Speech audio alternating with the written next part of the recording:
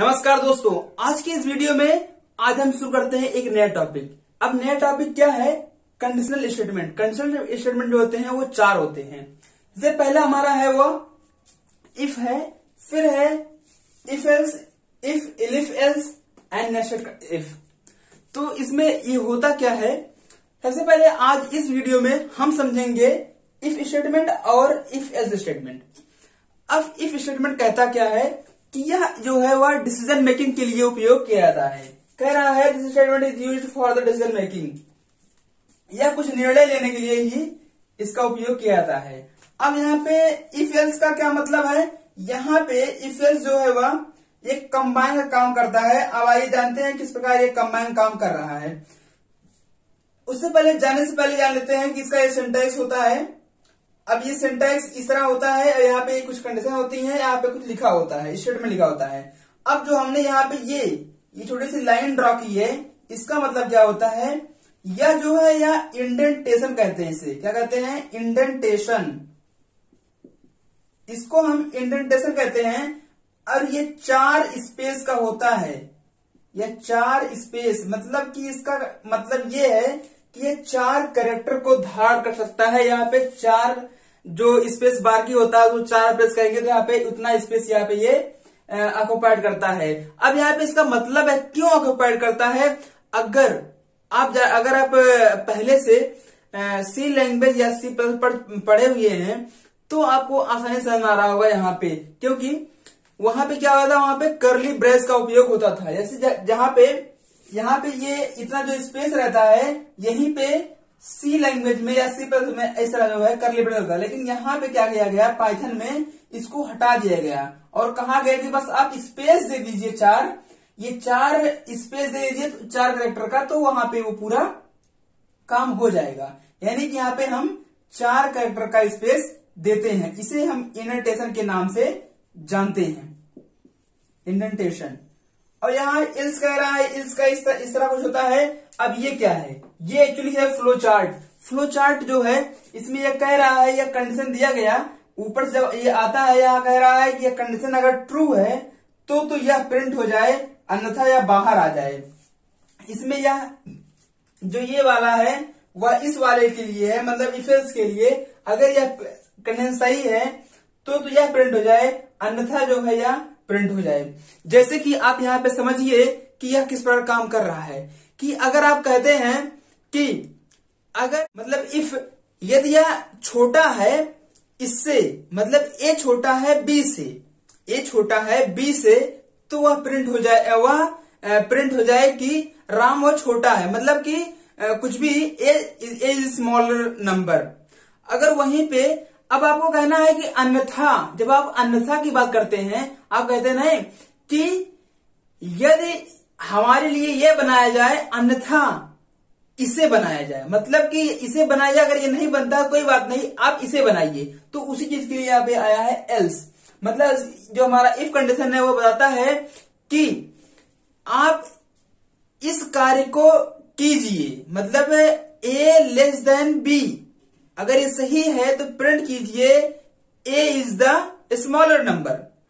अगर जब बात अगर की आती है, मतलब एल्स की आती है, तो वहां पे आता है एल्स कंडीशन। तो उसमें एक नया लिखा होता है, उसमें लिखा रहेगा बी इज ग्रेटर। आइए इसको हम प्रोग्राम के माध्यम से समझते हैं कि यह किस प्रकार काम कर रहा है। आप इसको ध्यान से देख लीजिएगा। अब आइए प्रोग्राम देखते हैं। तो हमने यहाँ पे प्रोग्राम लिख लिया है। अब यहाँ पे क्या होगा कि हम समझेंगे, यह पहला है प्रोग्राम इफ का, दूसरा है इफ एल्स का। अब ये काम कैसे कर रहा है आइए देखते हैं।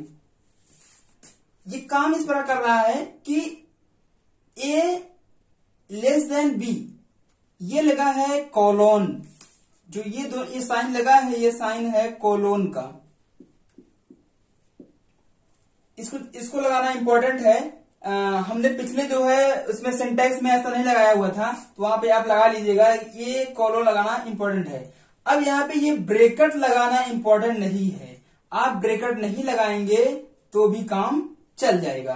अब यहाँ पे अब आप समझिए कि ये क्या स्टेटमेंट सही है कि नहीं सही है।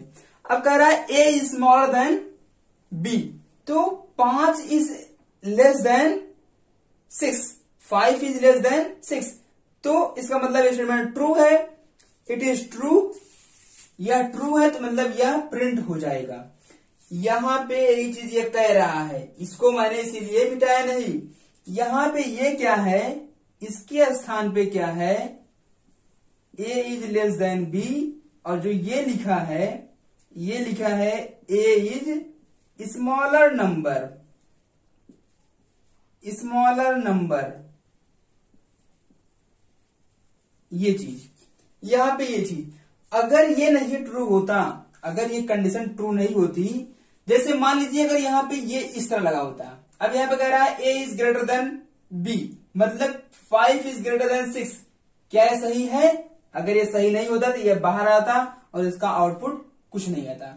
यहाँ पे इसको इस तरह से करने से मतलब a लेस देन b या ट्रू है तभी यह स्टेटमेंट काम करेगा, यानी कि जो आउटपुट आएगा वह आएगा a इज स्मॉलर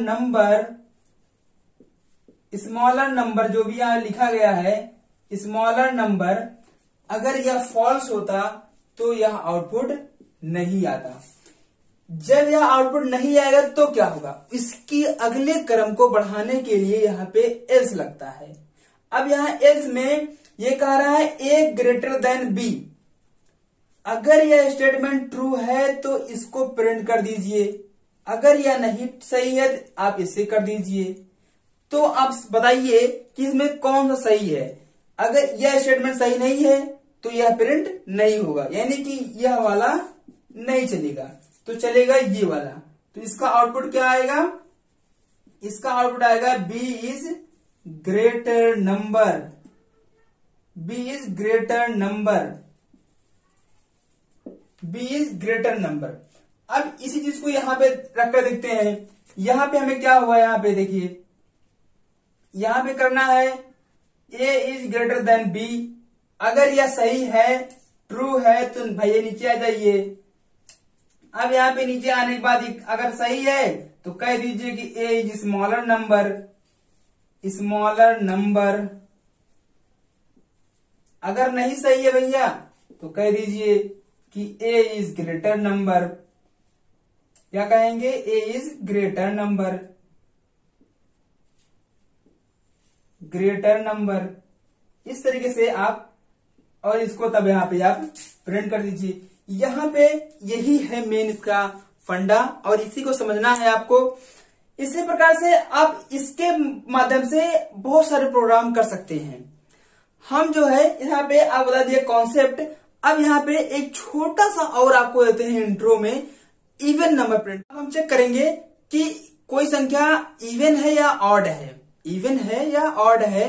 यहाँ पे इफ एल्स कंडीशन के माध्यम से हम चेक करेंगे। तो यहाँ पे हम चेक करते हैं और इनपुट लेंगे यूजर के द्वारा, यानी कि आप ही देंगे नंबर और वह चेक होगा कि वह इवन है या ऑड है। तो यहाँ पे ये a is a variable input हो रहा है इंटीजर टाइप का, और यह इनपुट कर रहा है क्या? ए नंबर, इंटर द नंबर। अब यहाँ पे चेक होगा। आप पढ़े हैं, आपको हमने अरिथमेटिक ऑपरेटर पढ़ा दिया है, जिसमें आपको हमने मॉडुलस पढ़ाया हुआ था, और ये इक्वल टू का यहाँ पे ये इक्वल टू का साइन ये है। ये कह रहा है a मॉडुलस 2 इक्वल टू 0। इसका मतलब ये हुआ a कोई ऐसी संख्या हो जिसमें हम भाग दें तो हमारा रिमाइंडर जो आएगा, जो हमारा रिमाइंडर होगा क्या आएगा? 0। यानी कि अगर हम 2 रखते हैं तो इसमें भाग देते हैं तो हमारा रिमाइंडर आता है 0, 4 रखते हैं तो रिमाइंडर आता है 0, इस तरह से 6 रखते हैं तो रिमाइंडर आता है हमारा 0, 8 रखते हैं तो रिमाइंडर हमारा आता है 0। तो इस तरह से आप कुछ भी नंबर रख सकते हैं। हाँ, लेकिन यदि आप जो है यहाँ पे 3 रख दिए तो रिमाइंडर आएगा 1। इसका मतलब क्या हुआ? ये कह रहा है एक नंबर इनपुट कीजिए जिसको हम 2 से 2 मॉडुलस a मॉडुलस 2 करेंगे, इसका आना चाहिए इक्वल टू में 0। अगर यह नहीं आता है, अगर यह स्टेटमेंट फॉल्स होता है तो यह प्रिंट नहीं होगा, तो प्रिंट होगा हमारा ये वाला स्टेटमेंट, यानी कि जो नंबर दिया गया है वह ऑड नंबर है। इस प्रकार से आप चेक कर सकते हैं कि कौन सा नंबर ऑड है कौन सा इवन है। यानी कि आप जब उसे नंबर देंगे कोई भी, अगर वह इक्वल टू 0 नहीं होता है तो जो है वह अगला स्टेटमेंट सो इल्स वाला शुरू हो जाएगा और वहां पे कहेगा ए इज एन ऑड नंबर। अन्यथा या अगर यही सही रहेगा तो इसे कहेगा ए इज ए इवन नंबर। तो आज के लिए इतना ही, मिलते हैं नेक्स्ट वीडियो में, तब तक के लिए बहुत बहुत धन्यवाद।